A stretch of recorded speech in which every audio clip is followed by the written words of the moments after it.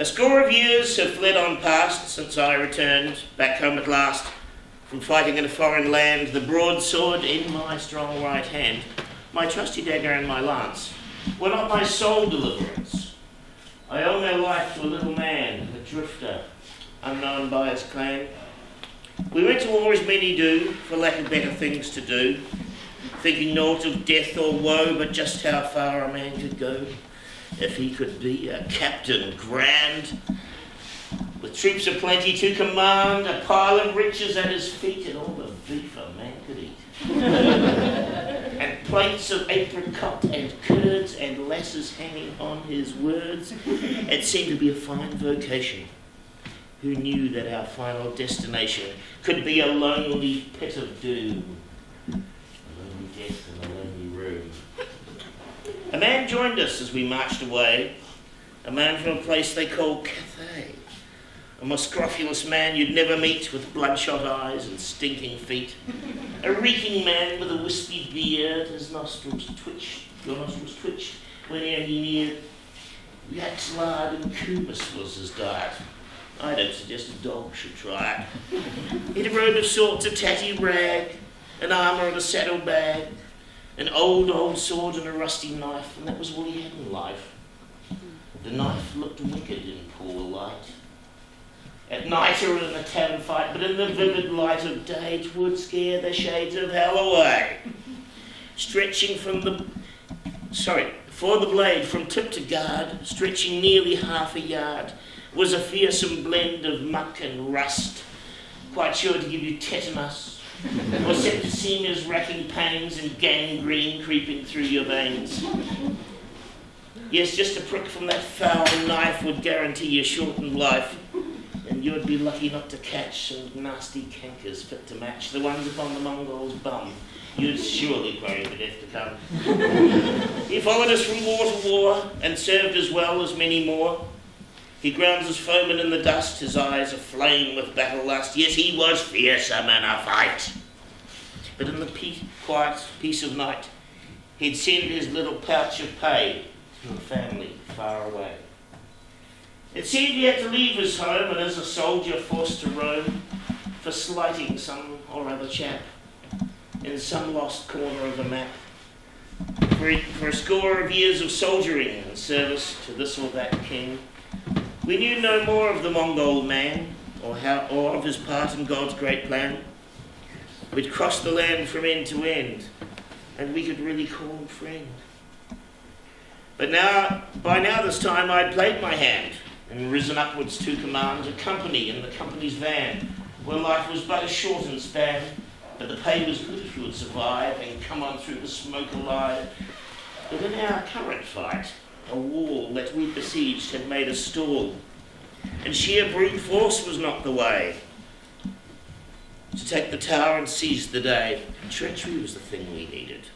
And so our counsel was proceeded, by a search for men who spoke the lingo, to sneak on in. And then by dingo, to open up a sally port. And so, like a torrent of some sort, we'd sneak into the bailey's walls and grab those beggars in their halls. And so the greater share of treasure would be the well-deserved measure to any man who had the juice to put his neck inside the noose of our well-known opposing lord. A man, it said, when he was bored, was have his own subjects done in for some imaginary sin, for looking sideways at a cat, for wearing an overly wide hat, for not laughing at his puerile wit. That was the very least of it. He'd find the most delightful ways to end his hapless subjects' days. Their heads they hung about the place, a snarling richness on each face, to remind each fellow in our crew that this was not a fellow who showed kindness to a failed spy, but rather let the beggar die in many varied nasty ways that all took at least several days. So when the call went out for men to sneak into the keep and then to open up that sally port, we found the queue was rather short, consisting of a single man who had the skills to act the plan. The little Mongol there did stand, his nasty cleaver in his hand, a nasty grin upon his face. He said, "I open up the place, but I must have your full support. Because you will know that if I'm caught, my poor old bottom it will settle, a roasting in a boiling kettle. My lads, I don't know if I'm brave enough to carry to the grave the details of your cunning plan, if tortured by that nasty man.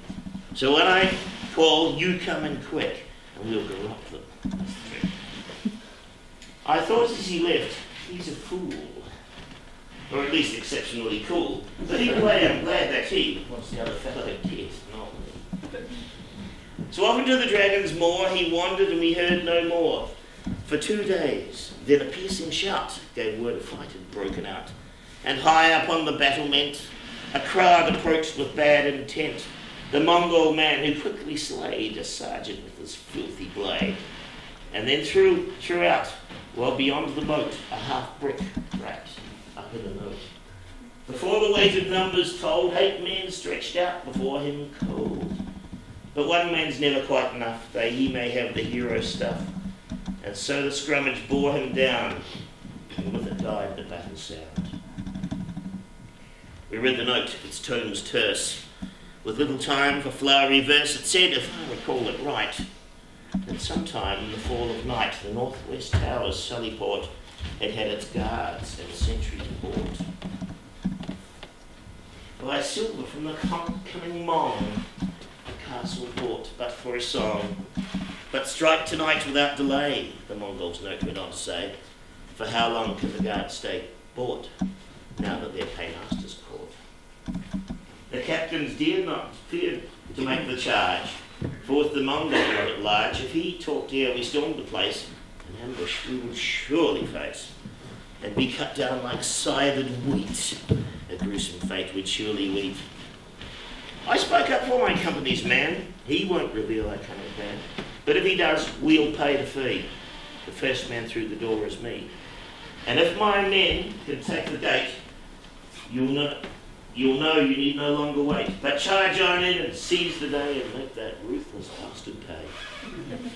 So with a horrid trepidation, fit to cure constipation, I led my men as night did fall, up to the darkened castle wall, and prized open the little gate that sealed the wicked tyrant's fate.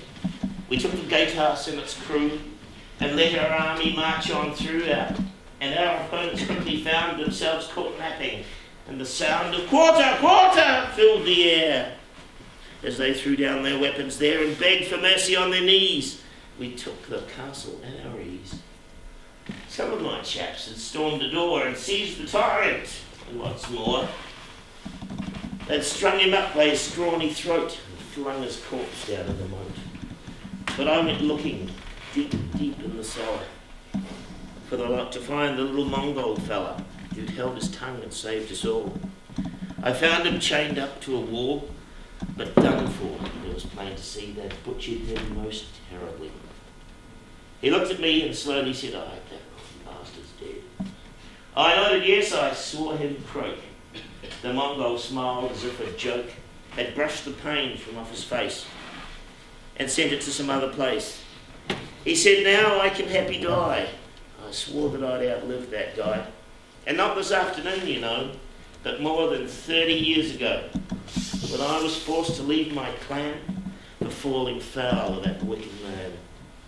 When I was young, I cut the dash. And though I was a little rash, it's not as if I even knew that 'twas his lovely daughter who I dallied with that afternoon. She was radiant as the moon, and so in love was I with her was I. I thought without her that I'd die. But her old man had made it plain. A lonely grave was all I'd gain. If ever I stood in his sight, he'd kill us both from pure spite. So I made an abrupt about turn and left there, never to return. But I'd sworn I'd see him snuff. And though you thought you'd offered enough gold to buy my bravery, I would have done the job for free. For 30 long, long years I've waited. Now my vengeance has been sated. I'll shuffle off this mortal coil and go and watch the coffee boil. In that great tavern in the sky where Mongols go wherever they die, my one regret's that I've not known a family life and lived alone, with no real chance to lay my head on what I'd truly call a bed.